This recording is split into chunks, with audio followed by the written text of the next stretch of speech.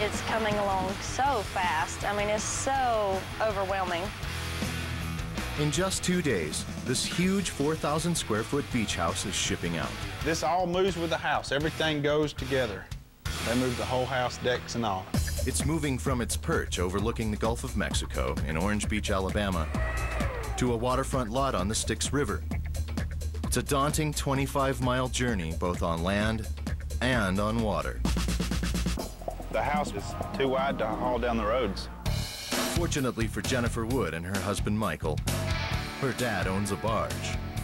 We basically haul houses on it. That's all we do with it. And moving this house is the only way Michael, Jennifer, and their puppy Baxter Yep, that's him.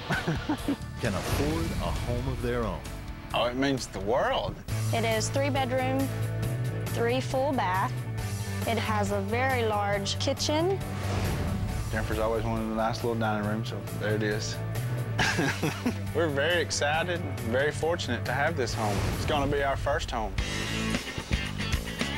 They bought the home for a rock-bottom price. We paid $10,000 for the house.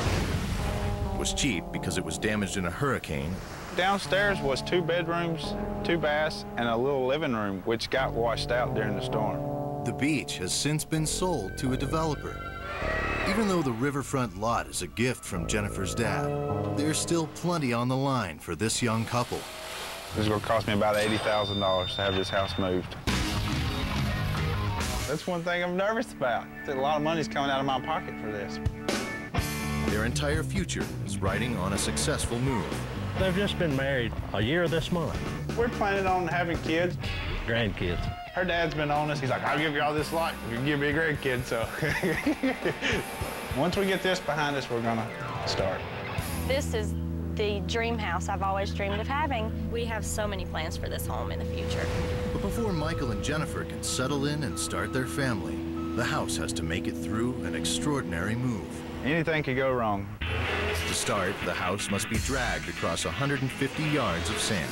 Sand's not real good for what we do. It's easy to get stuck. Be ready to cross this 4-lane highway by 10 o'clock the night before the move. Then the house must be loaded onto the barge and be ready to go by high tide the next morning. You have to have the right amount of tide to float the barge off the land once you get that 200,000-pound house on it. The move only gets more risky once the barge sets sail. It's probably a 5-hour trip. We have to go under a bridge.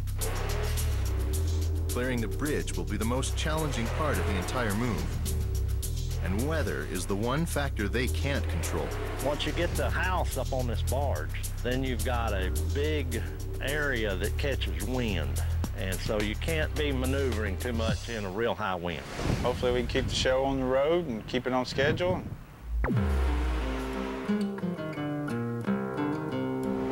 But 2 days before the big move, the house has yet to survive the first big step, knocking it off its 10-foot pilings. These 52 posts are the only thing holding up the house. And crews have spent the past several days building this massive steel grid to support it once the pilings are cut away. But even with the steel safety net, it's very risky work.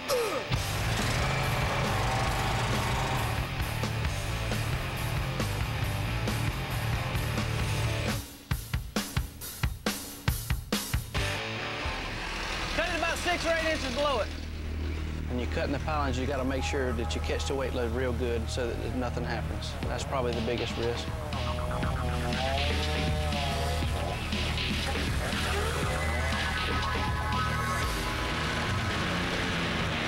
We had to wait just right so it didn't get tight on the chainsaw. The first piling breaks away clean, but there are 51 more to go.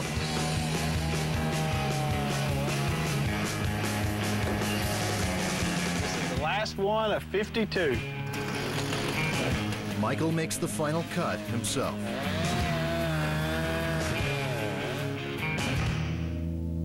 Nothing but these beams right here over our head. That's the only thing holding it up. It'll be on the ground tomorrow. That's what we're looking forward to.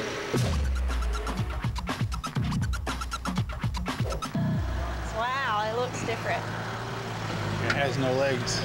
Yeah, it's legless. The next day, the push is on to make the big highway crossing later that night. To be ready, the house must be lowered off the piles of wooden cribbing that are holding it. It makes me very nervous looking at it now. Hopefully everything stays in place and hopefully the move goes well. All right, time to lower the house.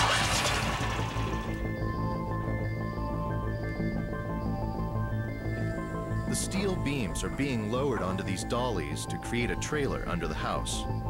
When we lower the house, this beam is going to sit directly in the dolly. But it's very slow going. We're coming down 12-inch increments. If the house drops more than a few inches at a time, it could collapse. If you unblock it a foot, you could lose the house.